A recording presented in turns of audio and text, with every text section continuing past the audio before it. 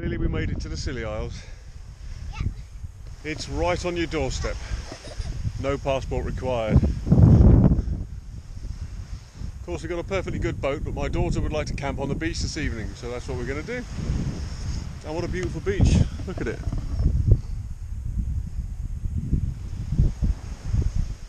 Oh. Trago Mills, 20 quid. Can't go wrong, can you? Stainless steel barrel barbecue. We've got some sausages from the local shop earlier on. Yeah, I'm not sure whether the vibe is any different here this year than it was last year because of the whole COVID thing. The Scillys, they're nice people, you know, but they're not particularly outgoing with you. Although there was one old chap that sort of said hello and said what's on, you know. Yeah, very nice. Alright, so we had a blistering trip here, and regularly I saw 7.5 knots, the dinghy's off, saw 7.5 knots on the log, which is very fast. It's a 28-foot boat, you know.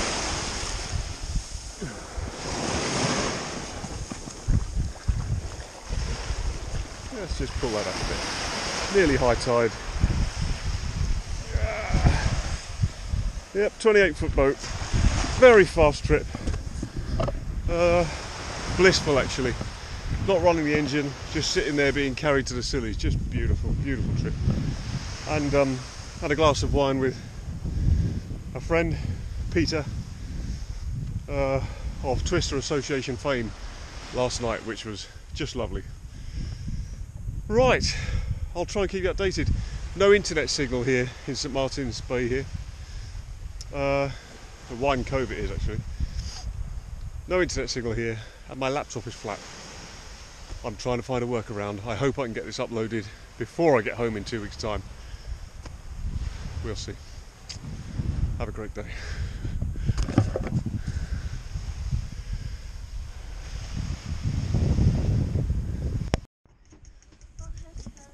Good morning.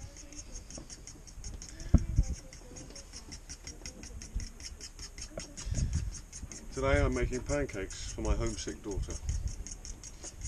They won't be the same as Daddy's homemade pancakes because they're from a packet, but hopefully they won't be too far off. We've moved anchorage now from St Martin's Bay to New Grimsby Sound. The approach to which was surprisingly easy.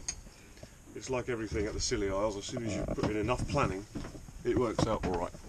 And this morning, we wake up to Hangman's Island there.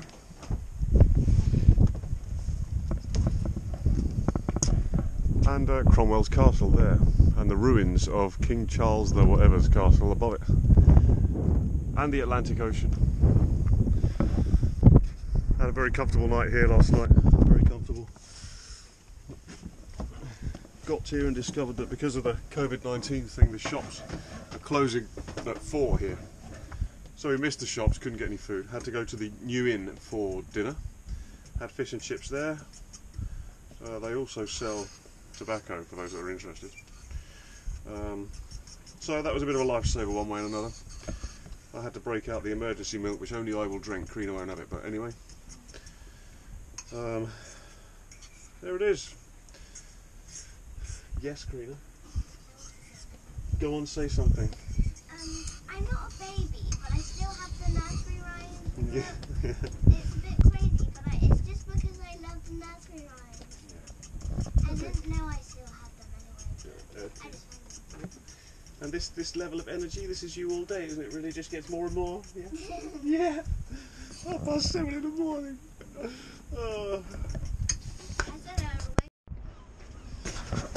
Well, I wish I could have filmed that. It's 5:48 now.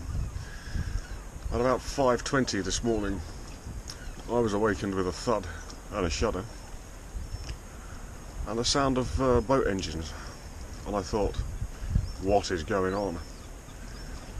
And I leapt out of bed, and some idiot in a, you know, I'd call it a mega yacht. It's not a mega yacht, probably 45-foot expensive boat, who was anchored way over there last night, which is downwind of me, was right up alongside with his engines running, and trouncing around on a deck with his 3 crew.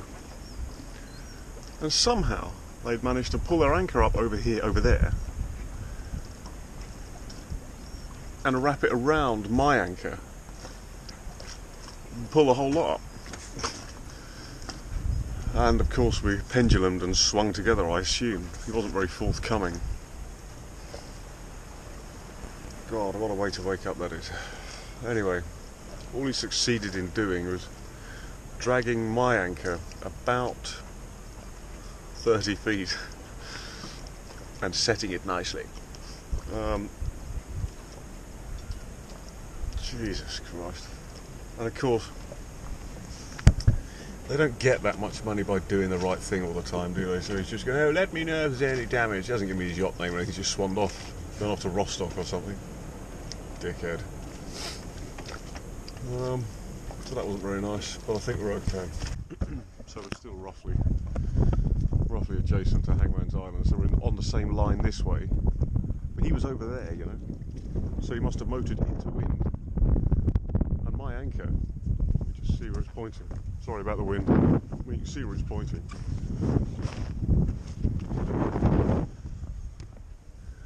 My anchor's about 120 feet in that direction. How on earth he managed? I mean, if I had his boat, I wouldn't take it up that close to do anything really.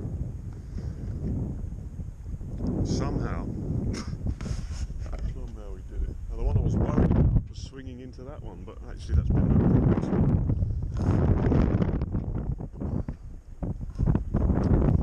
So I've got a bit less anchor rode out. Let me tell you, I tried to lift that because my initial thought was, because we have moved, my initial thought was to pull the anchor up and reset it somewhere else, but it's set. Ain't going anywhere.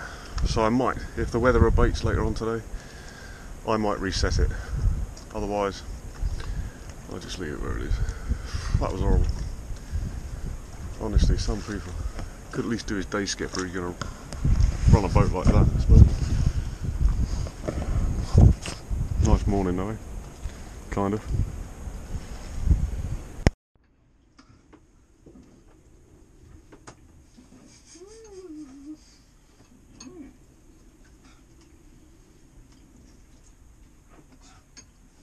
Quick run ashore then in the dinghy. There's Rocketta.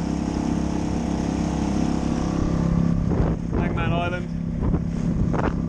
Just staying in the lee of that island, stay out of the wind. It's quite windy today. 20 plus